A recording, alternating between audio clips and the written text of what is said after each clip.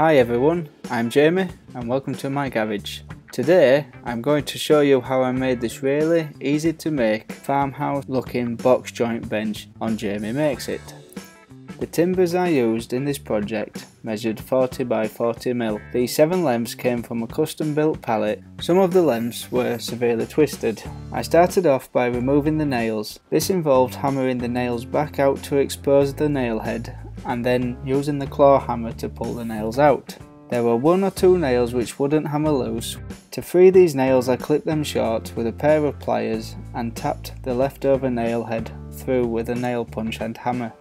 I measured and cut the timber down to rough length using my miter saw. I'll be trimming these down to final lengths later on. After cutting my pieces to rough length, I moved on to jointing. I started off by checking the fence on my thickness planer was at 90 degrees to the table.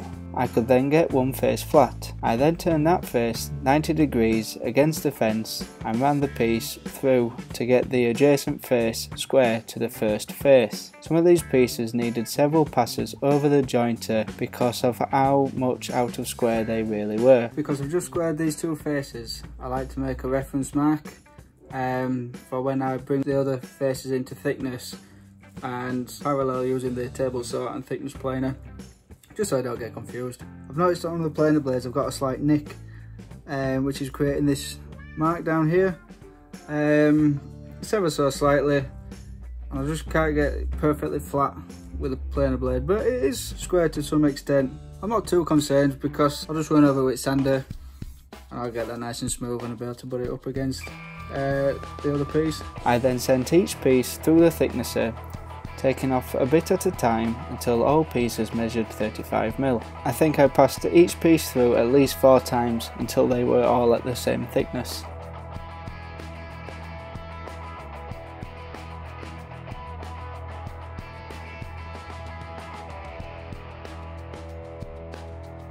I then squared up the final face of each piece by sending them through the table saw.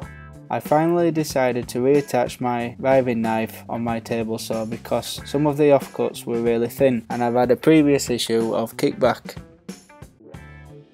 After milling all 4 faces, I could then trim the pieces down to final thickness. I trimmed the end off one of the pieces, measured the remaining length and made a mark at 415 mm with a pencil. I lined up the mark I made with the blade of the miter saw and set up a stop block using an offcut of 2x4 attached to the workbench with a clamp. Once dialed in, I could cut the rest I needed. I followed these steps for the rest of the remaining pieces, moving the stop block to the new measurement as required. I checked the pieces every so often to make sure the measurement was correct. Beautiful. Time for a cup of tea. Next came the glue up, and I gotta say this was the most challenging glue up for me to date. To get my head in the game, I did a dry run of the first 2 layers. I had to be aware of the orientation of each piece, so I had the face side facing correctly. I also needed to be aware of gluing the correct size leg piece. I got everything ready which I thought I would need and cracked on. I started by laying a fairly thick sized bead of glue and spreading it out evenly. I then placed each piece for that layer down, checking for square and securing with 50 mm brad nails. There were a couple of pieces which were slightly bowed, so I clamped them down into place with my quick clamps before securing with brad nails. Once I finished the final layer, I wiped off the excess with a damp rag. I think I fired about 100 nails into this bench and I only had 1 go astray. Not bad. I managed to pull this nail out by using some snips and without causing too much damage.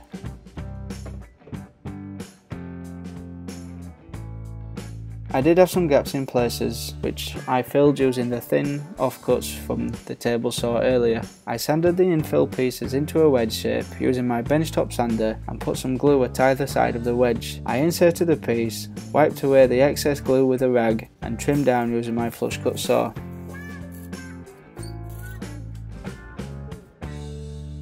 I also filled some gaps using the sawdust collected from my table saw, mixed with wood glue and rubbed into the gaps.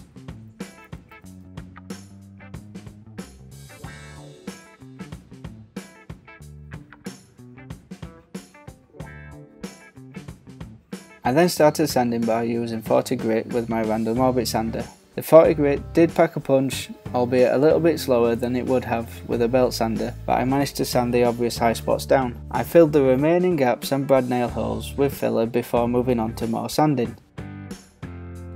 I worked my way up from 60 to 100 grit and even sanded outside when there was a gap in the British weather. I decided to call it a day at this point. The bench was sanded and it was looking good.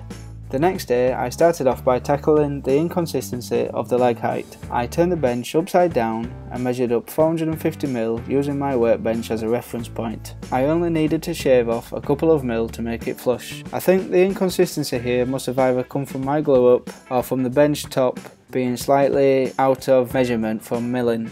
I was struggling to make a line across the point I had made, so I lifted the bench onto its side, giving me a relatively flat surface to rest on. I clamped a straight edge to the workpiece and trimmed off the edge with my circular saw. I then repeated this for the other side.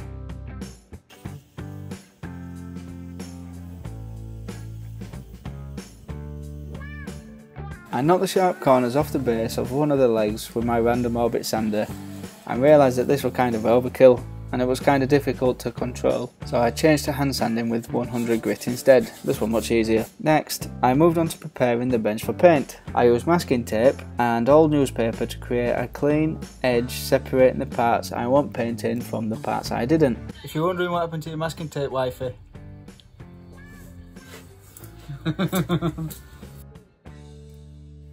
For the paint, I used this black universal all surface paint from Rust-Oleum in a satin finish. I really like using this paint.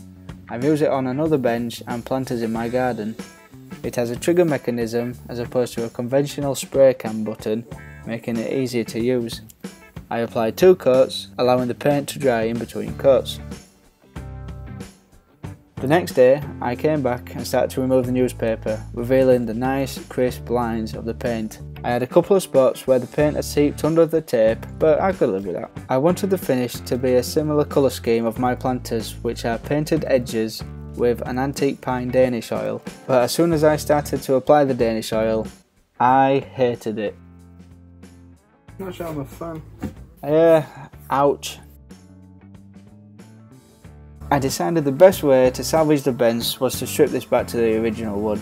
I got all my low grit sanding discs out and I just went to town sanding away all the paint and all the Danish oil until I got back to the bare wood. After managing to remove the old finish, I then worked my way back up sanding to 100 grit. I then had to put my hand in my pocket and buy some new finish, so I bought this Georgian medium oak Danish oil from B&Q, and as soon as I put the first coat on I was like, wow. Yes, this is the finish I'm wanting. I applied 3 coats of this, allowing time to dry in between coats and lightly sanding with 600 grit before applying the next coat. When the final coat of Danish oil had dried, I could call this project done. This project had its challenges and snags along the way, resulting in a few days setback, but I am proper happy with the end result. This was my first box joint project. I'm super surprised with just how strong this bench is, and it's going to go well in our garden once it stops raining. Thanks for watching everyone. If you like this video, please give it a thumbs up and I would greatly appreciate it if you tap that subscribe button.